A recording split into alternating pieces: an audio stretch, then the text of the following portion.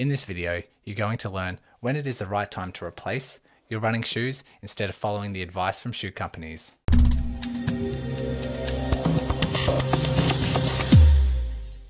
So I've recently just purchased two new pairs of running shoes. I've gone with the Asics Flight Foam 22s, and I've got another pair of minimalist shoes that are on their way. When that gets delivered, I think I might do another video on how to transition shoes safely, but I'll wait for them to get here. But in the meantime, I thought it'd be a good opportunity to do a video on uncovering when the right time is to buy new running shoes. And a lot of this advice I'm giving out today is usually just my interpretation and my advice, but I'd like to hear from you as well. Comment below, how long have you had your running shoes for? How long does it usually take before you have to replace your shoes? Or like what sort of metrics or ideas do you have about when it's time to change and get a new pair of shoes? I'm a bit skeptical sometimes because I know that the advice that's out there comes from running shoe companies, and they're in the business of you buying shoes. Their business and companies, they thrive off you buying more shoes. And so I'm always a little bit skeptical. And there are three common pieces of advice or three common guidelines that I see running shoe companies make when it comes to buying shoes. So we're going to cover those.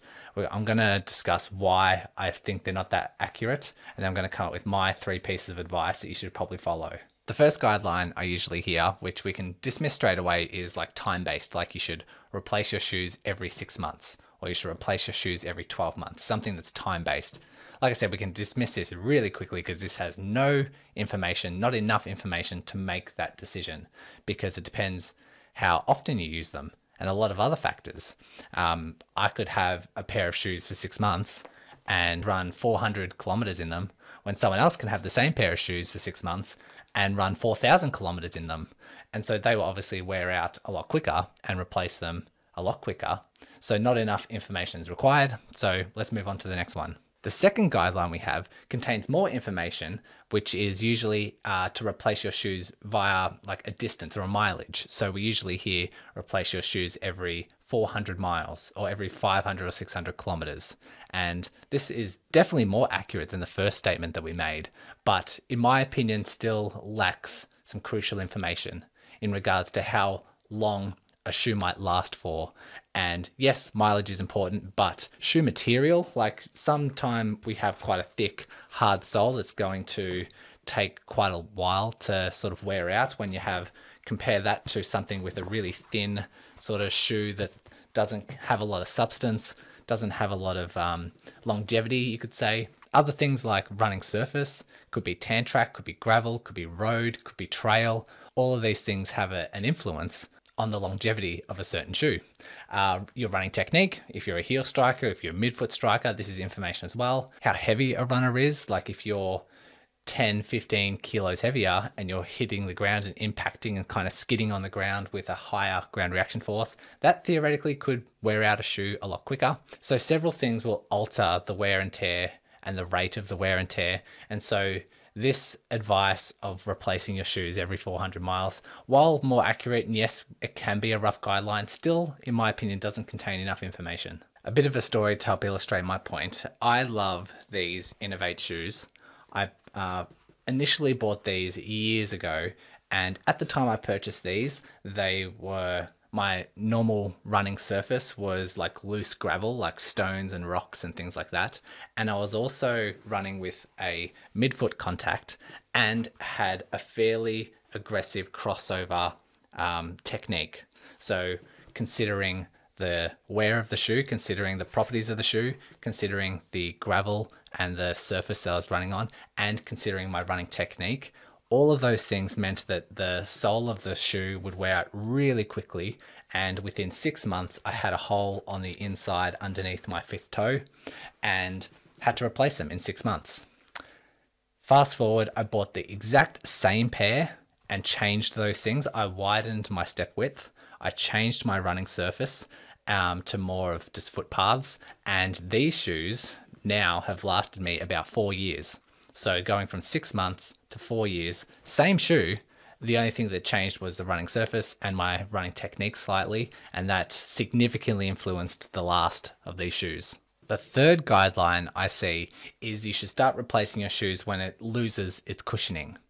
And the theory being that once it's lost its sponginess or it's lost its cushion under the heel, you're more likely to increase the ground reaction force as you strike the ground, and therefore theoretically it will increase your likelihood of injury. Now, there was a paper done by Kong and colleagues. It was the first paper of their kind with a longitudinal study looking at new and old shoes. They assigned 15 males and 15 females, and they separated into 3 groups: air cushioned soles, gel cushioned, and spring cushioned underneath the heel, those sort of properties. And they analyzed these runners with the new shoes and also followed them and retested them after 200 miles of running in those shoes. They looked at their running mechanics before and after with new and the same shoes, but just when they had 200 miles in them. And they found that the amount of external force was consistent throughout the entire time. Even when the cushioning sort of started losing its sponge, the external loads were quite consistent. And the body does this, and the runners unconsciously started running a bit differently to maintain those external loads. So they quoted in this paper, "This study demonstrated that running in worn shoes caused increased stance time and mechanic adaptations, but did not change force variables, suggesting that as shoe cushioning decreases, runners modify their patterns to maintain constant external loads." So we can pretty much dismiss this theory that once it loses its cushioning, it's going to increase your likelihood of injury, because the runner will just change their mechanics slightly, unconsciously, and really gradually to maintain those external loads, which is really gradual. So as the shoe itself starts losing its sponginess, you start adapting to the shoe as well as the shoe adapting to you. Now that we've gone through those 3 guidelines and kind of my justification of why we shouldn't necessarily follow them, I've got 3 particular guidelines for you to follow in terms of when you should be replacing your shoes. Now, number 1 is to replace your shoes if they start becoming uncomfortable. And this is because when they do become uncomfortable, you start changing how you run. You start, changing your foot placements. You start changing like how cautious you are on those shoes. And unlike that Kong study, which followed them making a slow, gradual change as the cushioning sort of lessens, this would be a quite instant, like across weeks, instead of 6 to 12 months. Over a couple of weeks, you'd be like, oh, these are really uncomfortable, and you're sort of starting to change your mechanics. That's sort of an abrupt change. Number 2 is along the same guidelines as if you're rapidly changing your biomechanics. So it might not be comfort that changes your biomechanics. It might be some sort of foot placement or some sort of control issues or stability issues that are rapidly changing because the shoe itself is getting too old.